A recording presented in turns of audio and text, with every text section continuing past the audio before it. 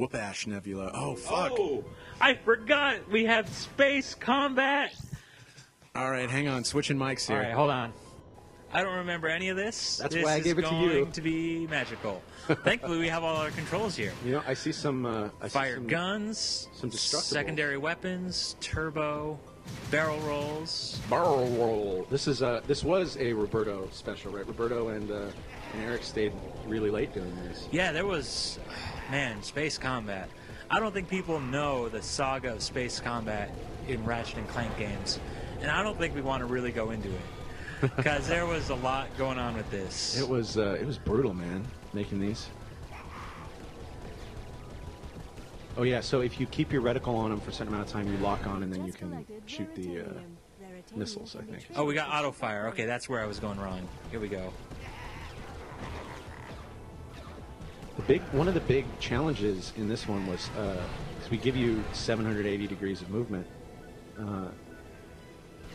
Was just sort of knowing where the enemies are, and a lot of what the guys making this section had to deal with was getting them to fly in front of you so you would know they were there, but right. not just sort of sit there. You know, that was one of the big reasons we didn't have this in Up Your Arsenal, was because this feature was just such a huge time sink in terms of development, and it was just for a little mini game.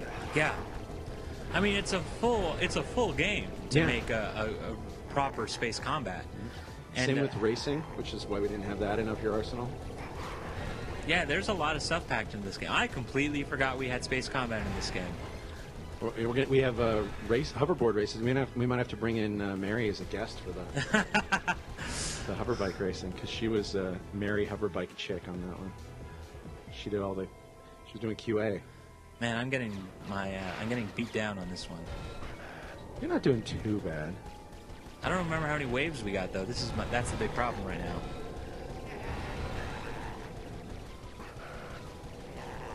Oh, Raritanium. I think if I you blow get these rocks for life or no? Raritanium. Well, some of them have life in them.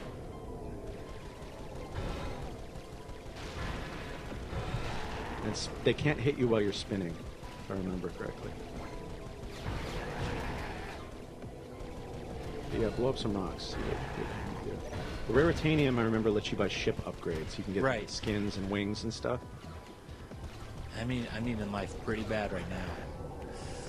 I'm in a world of pain. Oh, missile! Man, I don't even want to talk now. I'm worried I'm going to make you lose. Shoot that thing. I think there's life in there. The crystal.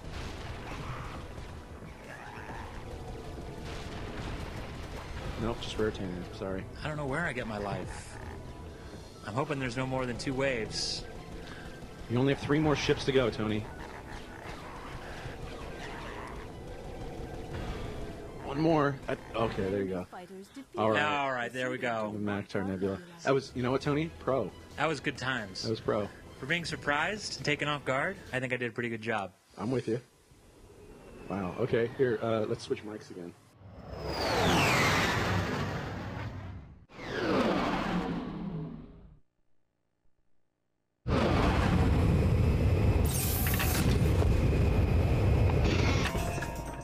Okay, Maktar Resort. Maktar Resort. Man, I keep trying to hit circle to get out of these menus because later on we changed it to that, which I think became sort of the PlayStation standard. I coded a version of this. This specific one was coded by Greg, but I did the version of this that shows up in the museum. Got it. Yeah. I think there's a few of these that show pictures of Jack. Okay. I don't know if it's in this level or not, but oh, dude, it's your guy. These are Peter's. So Peter did the version of these guys. Yeah, every level they were in, right, had a custom coded. Had a custom coded brute. I guess they're brutes. I don't know what they're actually called. I wish we could go to an encyclopedia of sorts that would tell us the name and a bit of history about the enemies. I wish we could do that too. Help. Monsterpedia. There we go. Okay, here we go. Yeah. Equip standard. Okay. Blade balls. Blade ball. All right. The mutant muck dweller. Oh wait. Dude, it's in there. Okay. I wrote that. It didn't get censored. Oh, awesome. Mutant Swamp Beast, Mutant Fireflies, Swamp Monster 1, Thugs 4 less okay, Brute. So yeah. it's the Brute. And the Chicken Bot, who I don't actually think we've come up against, but he's just in this level. Right. Oh, there they are. They're right there in front of you. Oh, there we go. Chicken Bot. I remember this level was really rich in terms of how many bolts the gravy breakables give you. This is where the economy really starts to take off. Because, I mean, between the breakables and the number of crates and the number of enemies, you also have the arena sections where, you're just making bank. Yeah.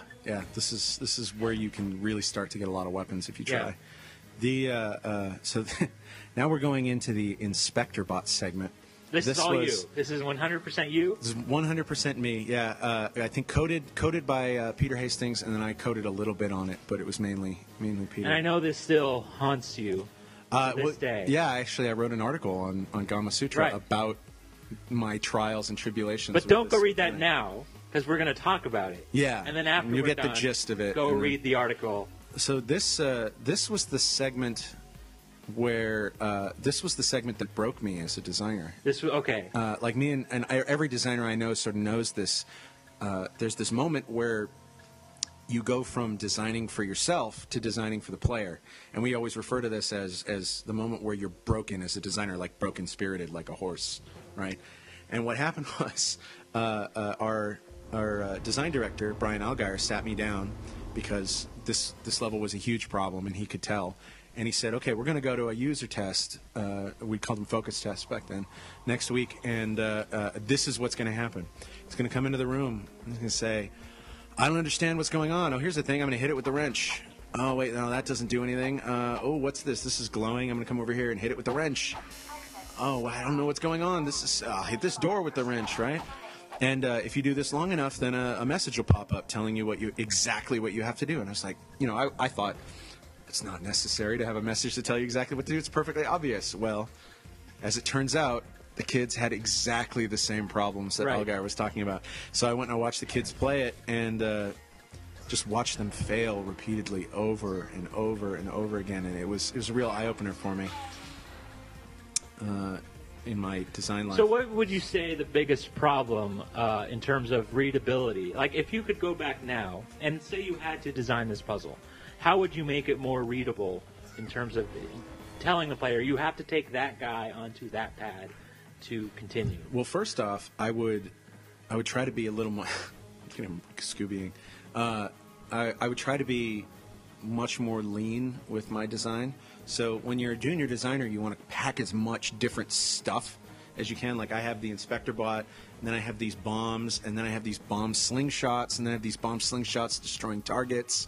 And you have to use the Inspector Bot in the slingshot. Like there's just so much going on that by the time the player's learned something, he doesn't get a chance to just show his mastery over it. Right. So I would scale this way back. And the other thing is, take the Inspector Bot to the pad is the exact same gameplay as take the bomb to the door. Is the exact same gameplay as put the Inspector Bot on the slingshot. Like there was no. I wasn't asking the player to do anything different, but I was making it look different enough that he couldn't figure out how to do it. So I would scale all this way back. I would have this all be maybe just about the bomb or just about the Inspector Bot. The bomb slingshot shooting targets thing was actually probably the only thing in this segment that actually sort of was scalable and had oh shit. Stop talking. So yes, kids would never know what to do in here. They would go up here and they'd say, "What's this?" and hit it with the wrench. And what you have to do is grab the Inspector Bot and put him on. And you're supposed to know this because there's feet there. Right. But and those feet weren't even there in the first test I ever did of this. And then you have to somehow figure out that you need to like run backwards like a slingshot and fling him up there. And in my original design, you actually had to be really accurate with it and get him on the pad. I think he helps you to a certain extent now. And you can't even see the pad from down. Oh my god. I remember in Ratchet and Clank Up Your Arsenal, Mark Cerny was playing through one of my segments, and he said, Mike, this is as good as Ratchet gameplay gets. That totally makes up for the Inspector Bot segment in Ratchet 2. And it was probably the greatest double-edged compliment I've ever gotten in my career. Let's do some strafing in here. Alright, and if I remember correctly, you gotta go over here. No? Hit it with the wrench. Yeah, hit it with the wrench. Oh, God, I've turned Oh. into... Aspirin surface. You're in trouble, Mike. You're hurting. Oh, because Ratchet's sagging there? How much life do I have left? You got one pip. I don't know what we call them. What do we call segments? I call it a pip. Health segments, maybe? I don't know. Oh, and you gotta, like, bring the bomb back through this area.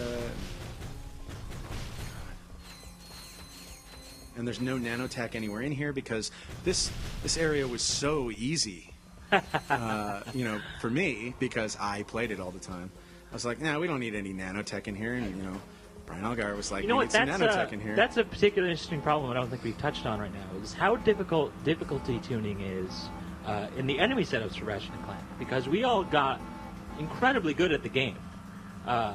Everybody got incredibly good at their levels, and nobody thought their levels were hard at all. And then you would hand it off to somebody else, and you would be astonished by how much more difficult it was for everybody else. Yeah, especially younger gamers. Yeah, who this is targeted at. You really can never, ever tune your difficulty based on how you play, because, you know, and you just died. Checkpoint! Okay, thank God. And I'll bet that checkpoint was forced on me by someone. Thank you, whoever forced that on me. Yeah, I remember Roberto used to have a way that he'd tune it. He would play with the controller upside down. Right. And then he got too good at that, so he started playing with it upside down and backwards, and then one hand at a time. And it's just, you have to go through so much. Dude, and that door doesn't even look like the other door that you blow up with the bomb. Oh, this is so. Like, I would fire me if I was my boss at this point. Holy crap. This is why, ladies and gentlemen, I was a junior designer on this. Still learning the craft. Oh, God. So then you gotta hit these things with the tractor beam slingshot. And we put these little